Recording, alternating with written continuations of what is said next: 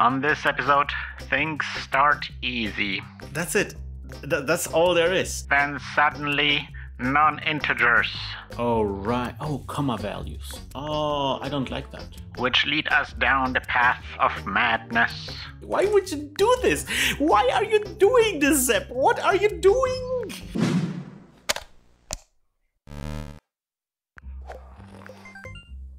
Hi everybody, this is Christian from LazyDev's Academy. Welcome to Advanced Shmup tutorial. Good morning. As I said last time around, a rare morning recording today, for at least it's for me. I don't know about you. We just finished like a speed run of all of the editor fixes. The editors have amazing new capabilities. I really love them. Today we want to tackle the new things. I just labeled them all. Huge chunk of labeling is just new things. Mid difficulty kind of stuff. I think we're gonna begin with some small stuff. Loading the code map. Okay, I already have here something. Wait when moving enemy. Maybe we're gonna do that today. Another thing I want to do as well is I want to do the cutoff. Simple gameplay stuff. Cutoff and the dead zone. Cutoff is the thing that where enemies are no longer firing once they're below a certain threshold. Dead zone is the thing where enemies don't receive damage when they haven't fully entered the screen yet. Right. What else do we have? Well, we have sound, repetitive explosions. And then maybe later, I'm not sure if this comes now, shadow. Hover, maybe that's gonna be next episode. Hover, because that's a bit of a, I'm a bit worried about that. Bullet canceling, bullet origin, retargeting, question mark. Retargeting is this idea that if you're firing multiple bullets and they're all aimed, how do we do so that they they follow the player, right? When we create multiple bullets, they are just offset in time, but they will all fire in the same direction. So maybe there's a way of us doing some retargeting. We're gonna see. Yeah, these are the main things. So let's just go through this stuff and address the things as they come up. First of all, I want to introduce this idea of a cutoff, and I want to introduce this thing of the dead zone. Let's do the cutoff first. Where do we define these things? Here in start game, maybe. Right, yeah, because we have speed here, so let's go cut off. I'm not sure what the values should be. I'm gonna set it to so cutoff is this idea that they're at the bottom of the screen, right? So 128 would be the very bottom of the screen. That means that cutoff wouldn't work. That players would, that enemies would always shoot. Let's go cut off -32.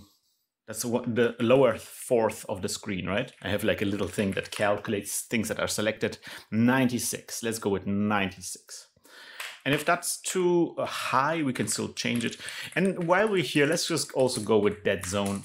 I think dead zone is a bit weird name because it's like the opposite of that. Like the enemies don't die in this zone, right? So it's not a dead zone. It's an alive zone. Yeah, I was thinking 8. That's really narrow, but I think it's just enough to make the enemy, because we don't have that much vertical space anyway, so I'm kind of worried. Let's try this and let's see how that works. Right, so let's try to do both things. Do enemies. Oh no, oh no. Right here, I already remember this. So the way we do this right now, that's a bit superfluous, to be honest. So the way we do this, that like we do not process the bull queue if the enemy is not staged, which I don't know if we need that. I don't think we're going to have situations where the enemies, because I think that's a problem that we can solve in the brain. In the brain design, right? So the problem is that if the enemy is off screen, I don't want the enemy to be firing bullets, which might be important, for example, at the beginning when you spawn an enemy off screen, the enemy is flying in, and I want the enemy to start firing bullets once it actually emerges onto the screen. But again, I don't think that's going to be a problem. I think it's going to be fine. What I'm more interested in is this cutoff thing. So if cutoff is or if e.y is greater than cutoff, then no, if it's smaller than cutoff. Let's go smaller equals cutoff. So we're only processing the bullet queue when the enemy is really high in the screen, and once it reaches a certain threshold, it no longer fires. We might not do a cutoff for boss enemies. Boss enemies might get down there and do stuff, and we want to make sure that we don't do that. But for now, it's fine. And that's cutoff. That's it. That's all there is. Yeah, let's see. Let's see. We know that there is a place. Let's watch those ground enemies, because they are definitely firing constantly. Okay. So here they should. Oh, they're still firing. No, now they're no longer firing. Okay, here they're firing. Okay, now they stopped firing. Maybe 32. Maybe that 96 was actually a little bit too little. Maybe it's too little. Let's go 98. Let's go 90. I mean. Let's draw the cutoff.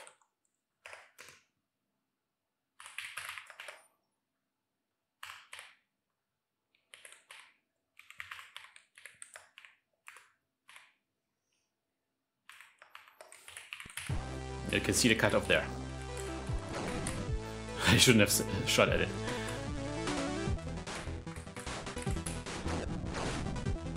Okay, now you can see it's no longer fine. Maybe that was the problem, was that it was perfectly synced.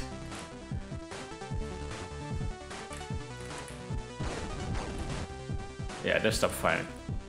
Yeah, see, the bullets were still flying, but they're no longer firing. That's the problem. The bullets are fired, and so like the bullets are still flying, and you might think like that once an enemy reaches a certain threshold, it shouldn't fire. But you know, the bullets haven't fired before, so the bullets that you are flying towards you have been fired before the enemy crossed the threshold, the cutoff threshold. I'm fine with this for now. Let me also draw the dead zone.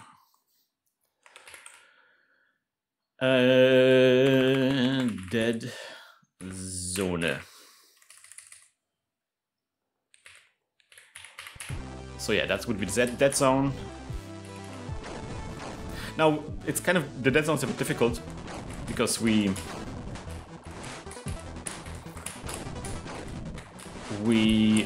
most of our enemies are really small, and for the small enemies the dead zone doesn't make much difference. The dead zone will get more interesting when the enemies are really big or flying slowly. Okay, so let me implement the dead zone now. So the way I want to do the dead zone is I wanted to go in an update function, and when the shots are hitting enemies, here, I'm just going to put a dead zone test in here. So if this and no, actually not here. It's fine if the shots hit the enemy. That's okay. I want to have the visual impact of the enemy being hit. I don't want the shots just fly through the enemy. I still want the shots to connect to the enemy when it's in the dead zone.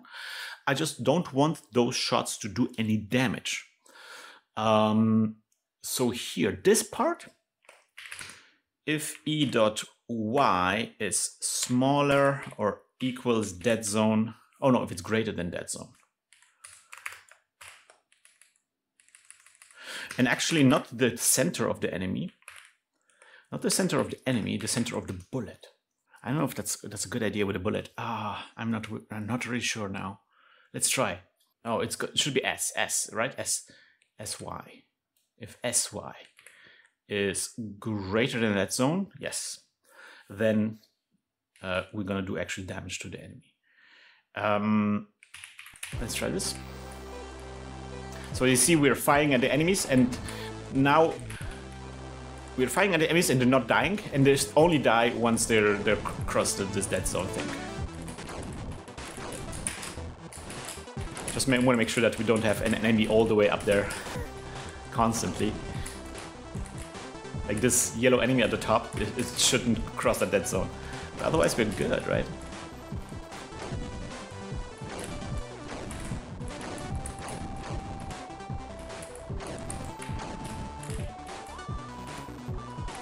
Let us do something like we only flash the enemy.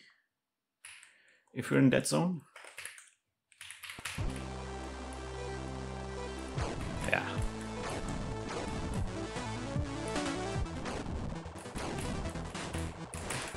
So you have a little bit indication of where an enemy is actually receiving damage. Now, it's actually so much fun to play the game already. I don't know, it's just a lot of stuff happening.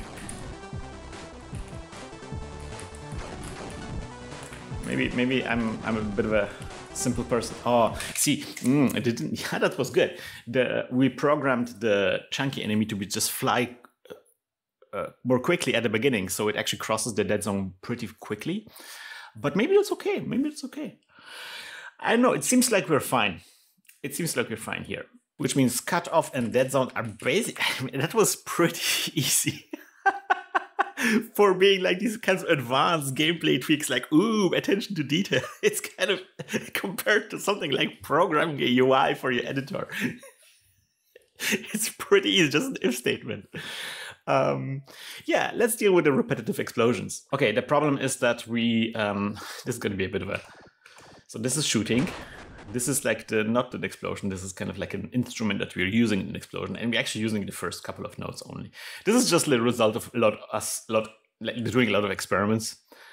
We might actually shorten this later. But anyway, this is the actual explosion, and the problem is this constantly playing this constantly is a bit repetitive, especially this latter part. This part here, this is always the same, and it just feels a bit repetitive. So what I want to do is maybe mix this up, maybe do like a little different melody for some explosions. The problem is right after that, we get this sound effect, and we kind of want this sound effect to... I want all of the explosions to be in after each other. So let me rescue the sound effect first. Let's make 3 explosions. That should be enough.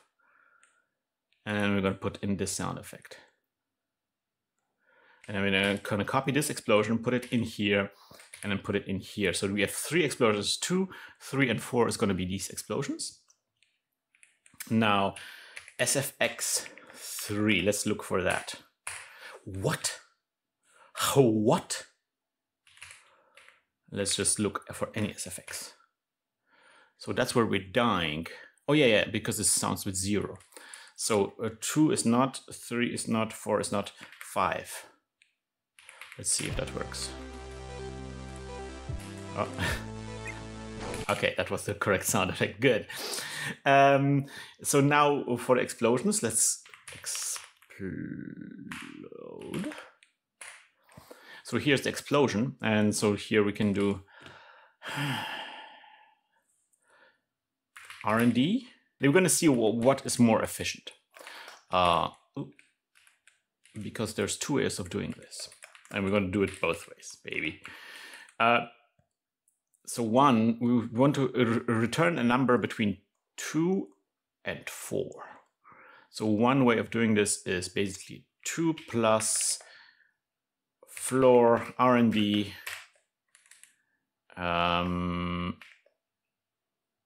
3. Right? So that would be 9 tokens. The other one is to do like 2, 3, 4. And that is 6 tokens. Yeah, we know. Oh, wait.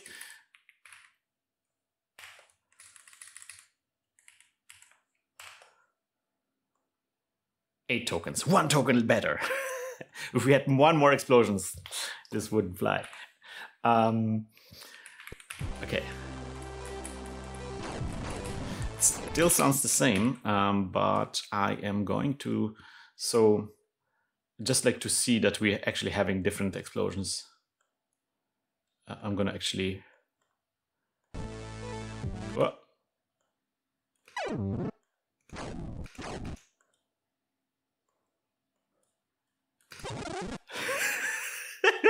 Let's try.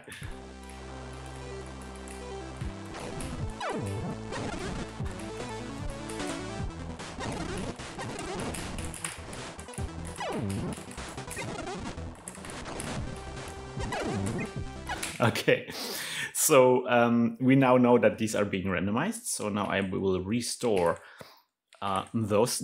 Explosion number 2 will remain the original explosion, but here now I want to mess around with the sound effect a little bit, especially this with this part here. Not quite what I want. Let's just like mess around with this a little bit. A little bit lower pitched. And then maybe higher, and then maybe like with breaks in between there. And then maybe this is a little bit differently pitched as well.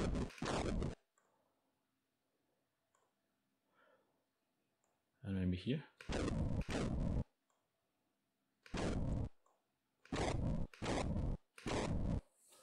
Let's try this.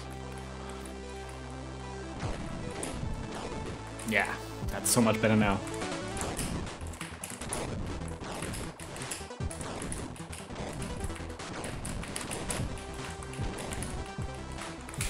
Except this is a little bit.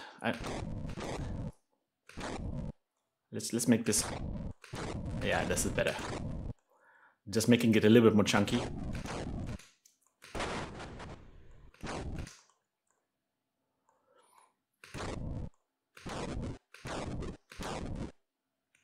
Let's try this.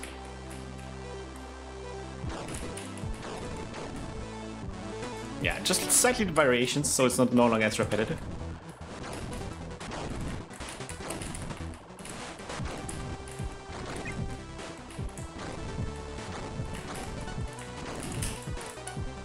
Yeah, that's good, that's good.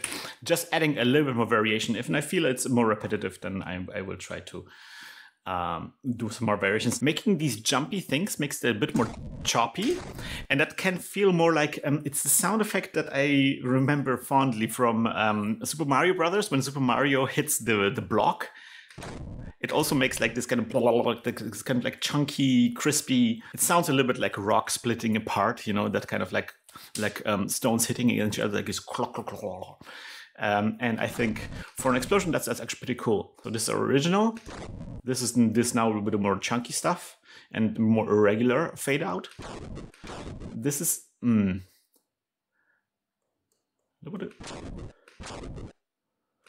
yeah. Let's do it really distinct from each other, so we're not getting.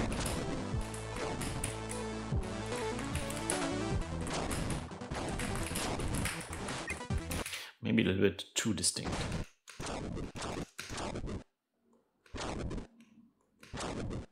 Yeah. Wow, this is such a difference. This a bit in this. Let's try this.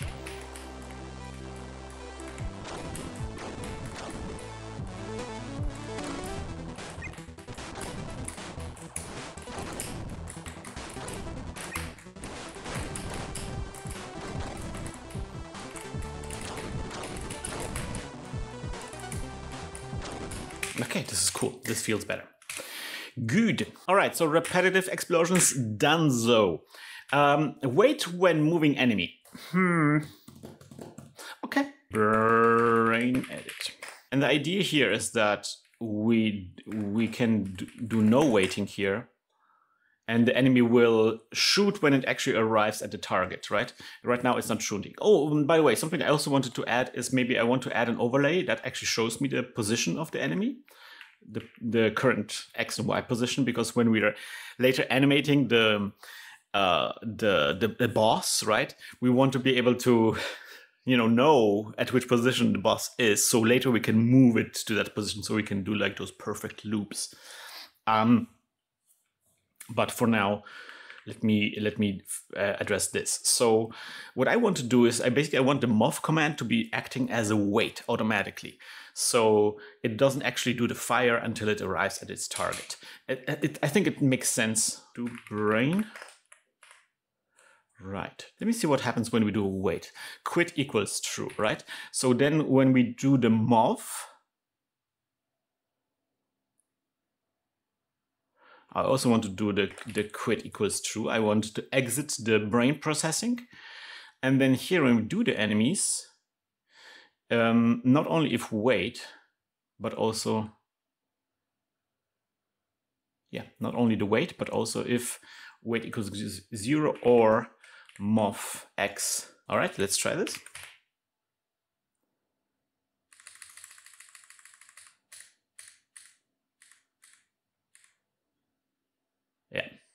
So now the firing only happens once the enemy arrives at its target position, which is really what I want.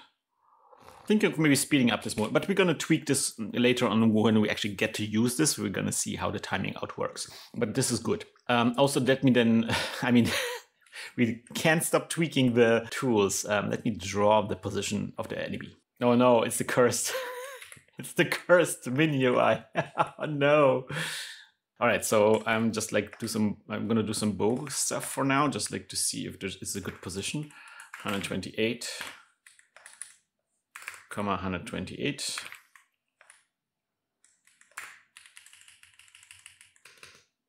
Like this. And then X is correct, so Y is going to be +9. Yeah.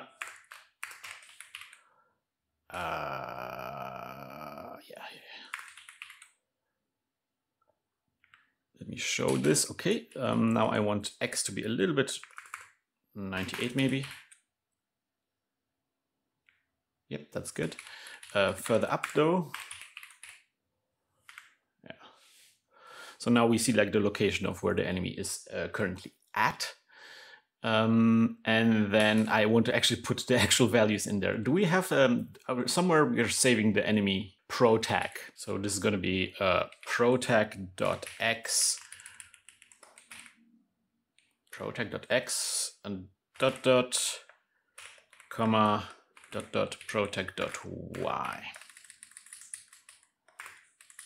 Something like this.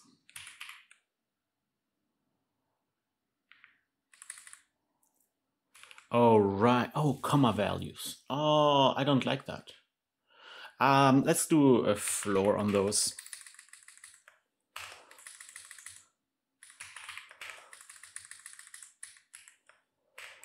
I say comma values. Is it dot values? Dot values? Point values. Yeah. Saving this. Wait when moving enemy done. So, okay, so the next one is going to be a bit bigger. This is going to be the shadow hover. You know what? Let's just try the shadow. Let's just see how it works, and then maybe we're going to make it better next episode. Let's see. So the idea is that we want to draw a shadow underneath some of the enemies, and maybe even underneath the player. So here's where we're looping through all of the enemies and we're drawing them. But before we do that, we want to basically loop through the enemies again. We want to loop through the enemies twice. And this is going to be cursed. So we're going to loop through the enemies, but only on the second layer. So basically, we're going to keep it at 2. We don't need that loop here. Okay. So if layer equals 2, then flashing doesn't matter. Draw OBJ, no. Oh, by the way, I did like this stuff here. We don't need that anymore. What is this? MSPR, don't need that anymore. Here, instead of draw OBJ, what I want to do instead is I want to do like a, let's go like a circ. Is it circ? Oh, well, circ. Let's go circ. Yeah, circ. E.x, comma E.y. Size, let's go 10. Color 2. Let's see how that works. Where are the enemies? Okay, sir. Okay, I love it. First circ fill, then way too big, 2. But also we want to add something to the Y position. Let's go 10.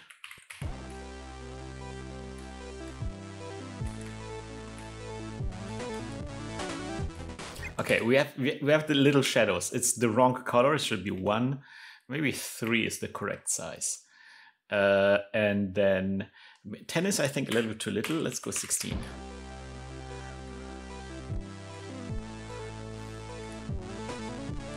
Yeah, there we go. There we have the shadows. Ah, they look so good already. Oh, it adds so much depth. I'm keeping those. I'm keeping those. There's no way I'm not keeping those. I want to try 2 things: ellipses instead of circles. I think that looks a little better. And then maybe I'm gonna add dithering to them. Let me try the ellipses. Let's keep this around for now. Ellipse, or oval. I think it was oval fill. Right. I have no idea how oval fill works. I think it was 3, 3, 2. Let's try that like this.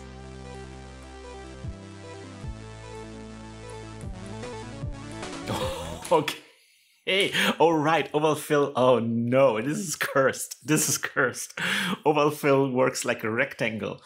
No, no. Why would you do this to me? Okay. You know what? I'm gonna create a little helper function. My oval. I have to. Function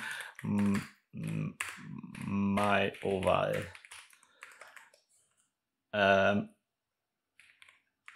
OX, OY, OW, OH,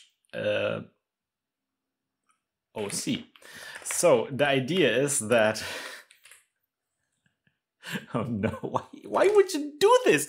Why are you doing this, Zep? What are you doing? This is not how you draw an oval. Why? Yeah, let's draw a circle. Let's first define the top left corner of the circle.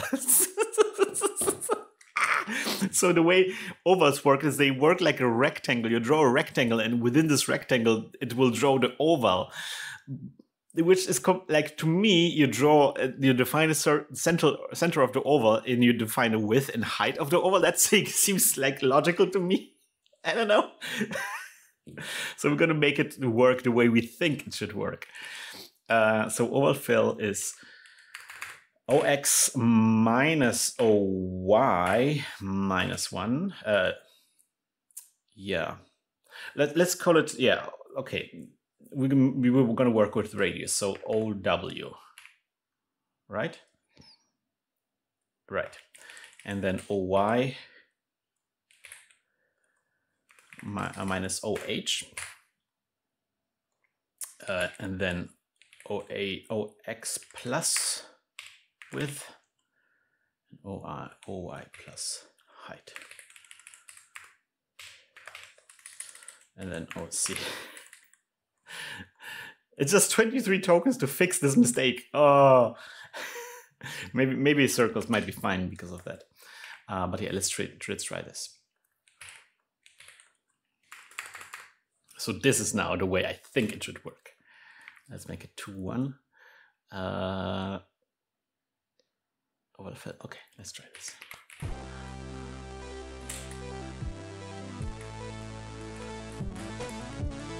Yeah, see? These are nice, but they're too small. So let's go 2 here and 3 here. I should maybe move the. Oh yeah. Now we're cooking. Okay, let's see how it looks like if we make it fill P. There we go. Let's try this fill pattern.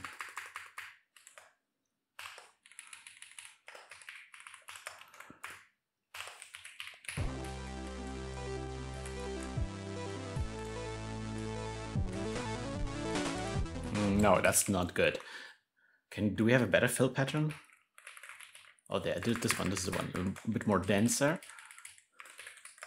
The problem with the fill pattern is it's not moving, so it might look funky. Yeah, see, it's not moving. It looks a little bit. I don't know. I like the solid ones better. What can I say? Yeah. And then we're also gonna do a my oval underneath the player ship, which is a bit of a. Where's the player ship? PSPR, right? Like this. Oh yeah.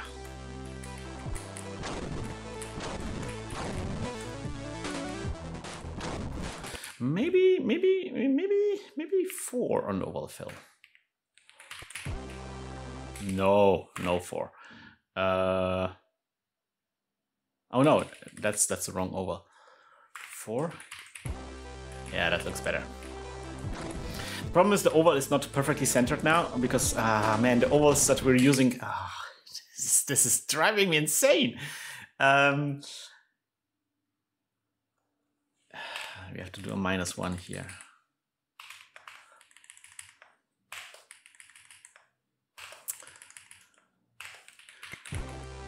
Yeah.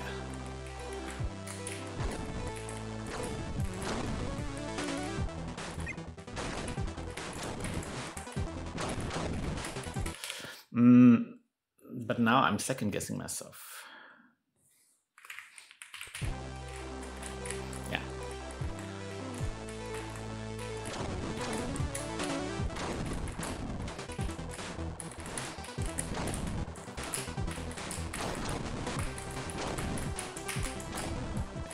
This looks good. This looks really nice. Now, of course, the shadow on the big enemies is too small, so maybe we want to make that shadow a little bit bigger. Maybe we can define somewhere in the enemy function how big the shadow is. But yeah, that's something that and then maybe we can like change also the distance. So now once we add like these little effects, you might want to tweak them a little bit. But you know what? That's going to be something that we're going to do in the next episode. So that's something that we're going to do for later. Shadow hover, tweaking. For now, I like this. I like what we're doing here. Let us move on to the part at the end of each episode where I say that thing that I always say, which is thank you. Thank you so much for supporting this show on Ko-fi.com. There are some people out there who are watching right now who are supporting this show on Ko-fi.com, who are literally making this show possible. And I would like to thank you so much for doing so. And also a little question from Matt Schmupper on an episode that I just recently released. They ask, any chance you'll ever consider selling DVDs of your coding vids, kind of like a different DVD for each different bunch of tutorials? I don't know if all the tutorials fit on one DVD. DVDs are kind of like, ooh, a little bit of old tech, but I definitely consider making the tutorials available as a download somewhere, so they no longer just like linked to YouTube. But I'm considering doing, maybe for example, if the game comes out on itch or even this Steam, like we're gonna have like a Steam version of it, then I definitely considering doing something like a tutorial DLC, like a free tutorial DLC, where it's like, I want to now find out how this game is being made. And then you just download all of the videos on your hard drive. So you own the videos, right? So they're no longer, so you don't have to watch advertisements here on YouTube. And I have to say, I'm worried that YouTube at some point will go full enshittification, like so many other projects on the internet did recently. And then all of this information, all of this wealth of knowledge will be lost. So I want to preserve it differently somehow. Right, so we did... I'm going a bit slower maybe on these things because these new things are a bit scary, but we did a lot of stuff today. These weren't hard things, they were just scary. Next time I'm gonna do more tweaking with the shadow stuff, and then yeah, maybe bullet canceling, we're gonna see. See you next time around, guys. Bye bye.